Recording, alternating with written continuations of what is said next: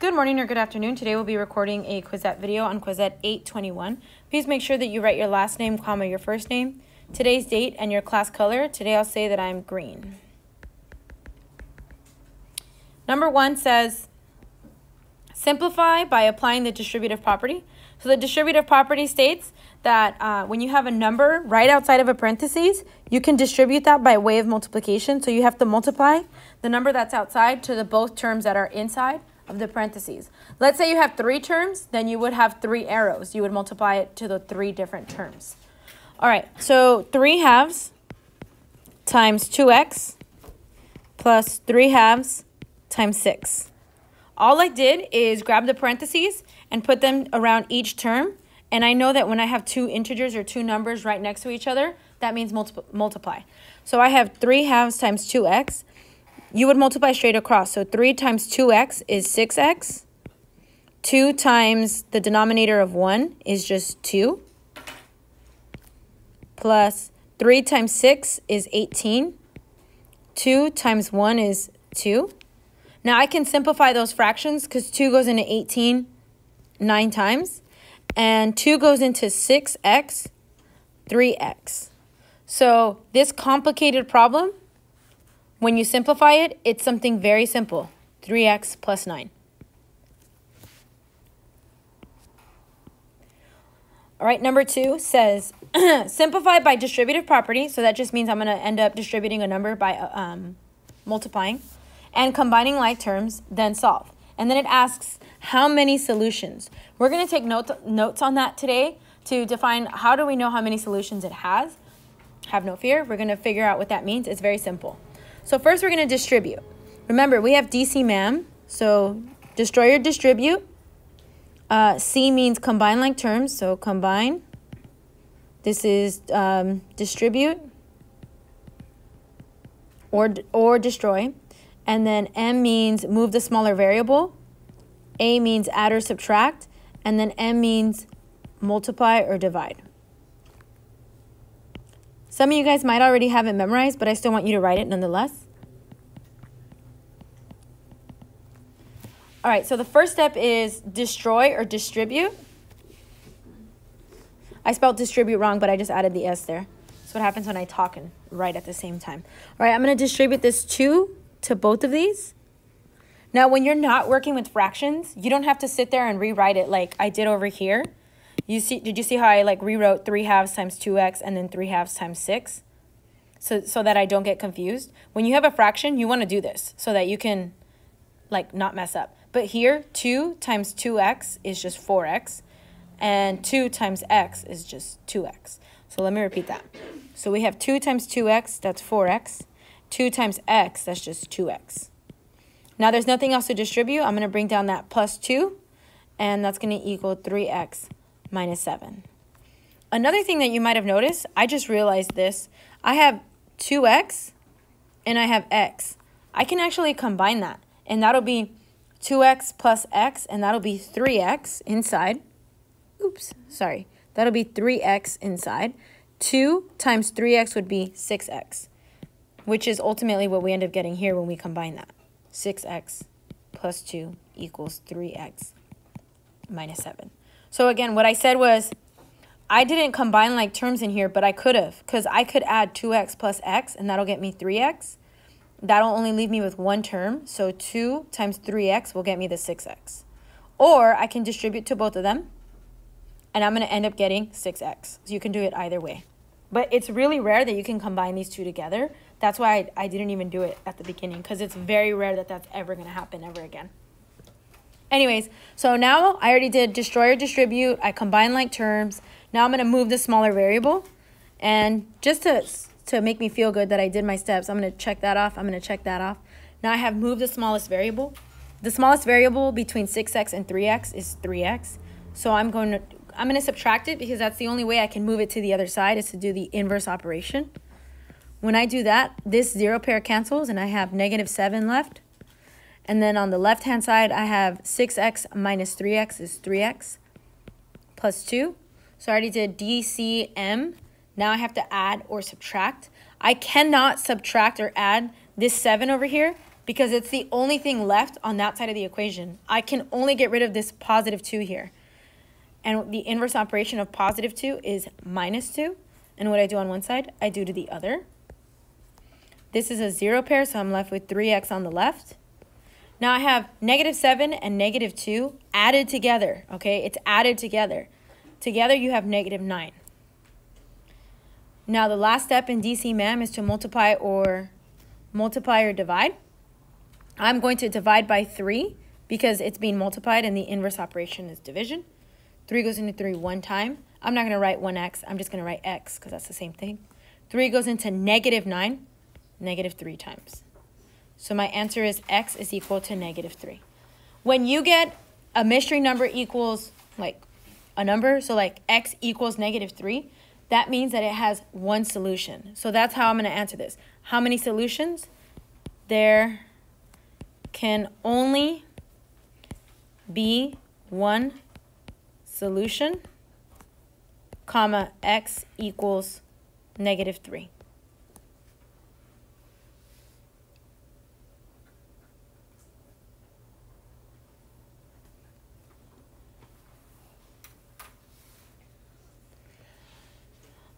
All right, moving on to number 3.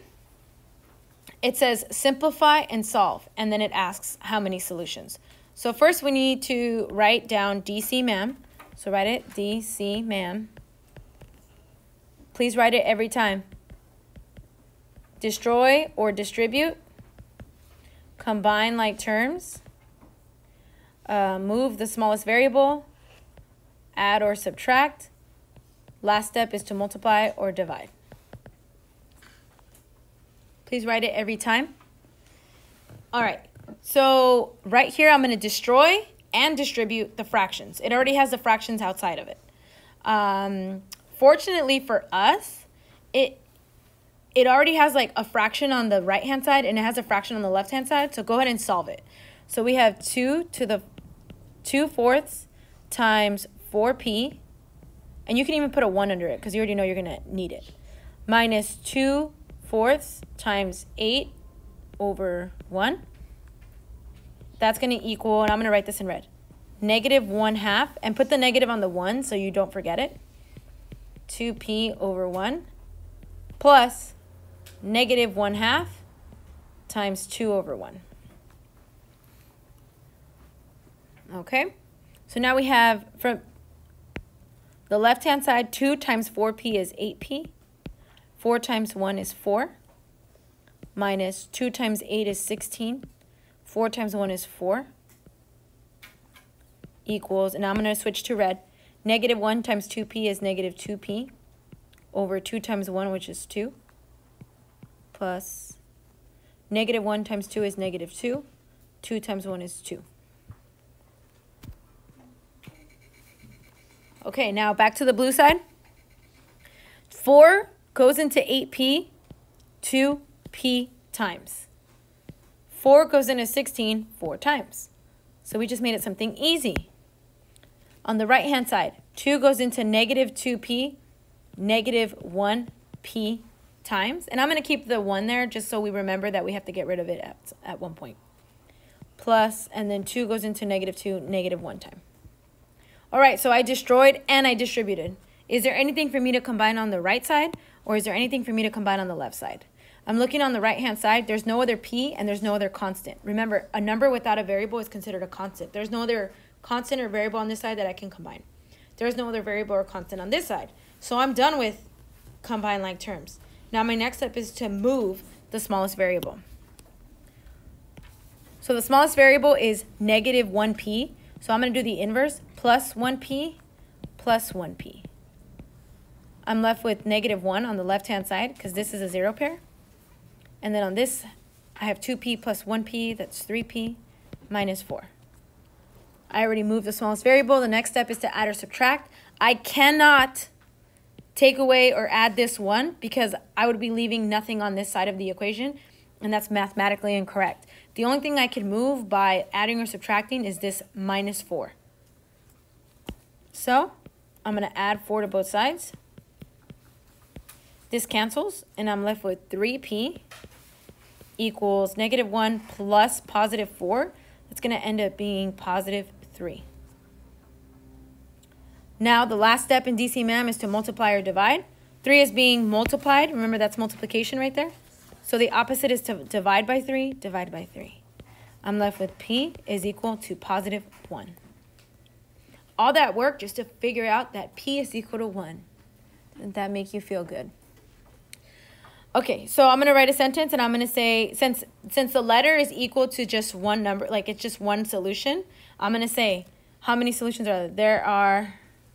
There can only be one solution, comma, P equals 1.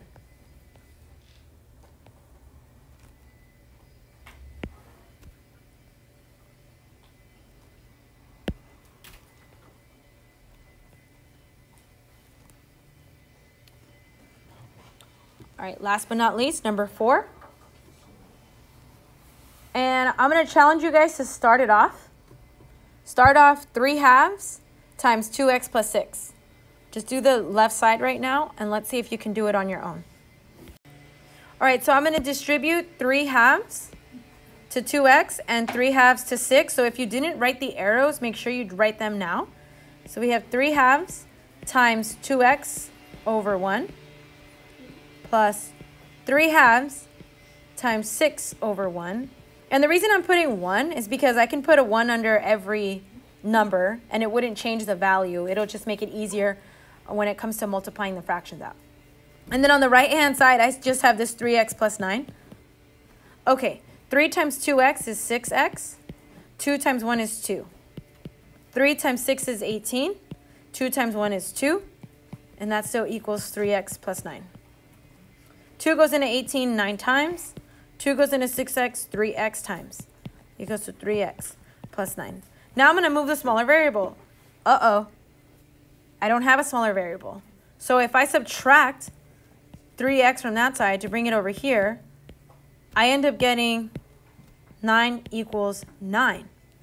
When this happens in math and you get a number equals a number, that's technically a true statement, right? Does 9 equal 9? Yes, it's a true statement. When you get something like this, the solution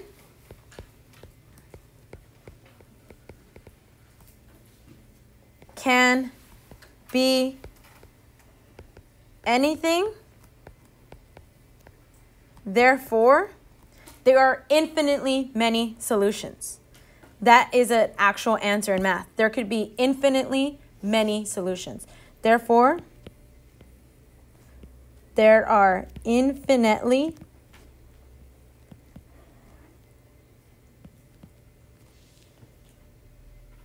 oops, I misspelled this right here. It's supposed to be an I. Oops. Of course it won't erase it. Come on. All right. I guess I just made a mistake and we're just going to write it again.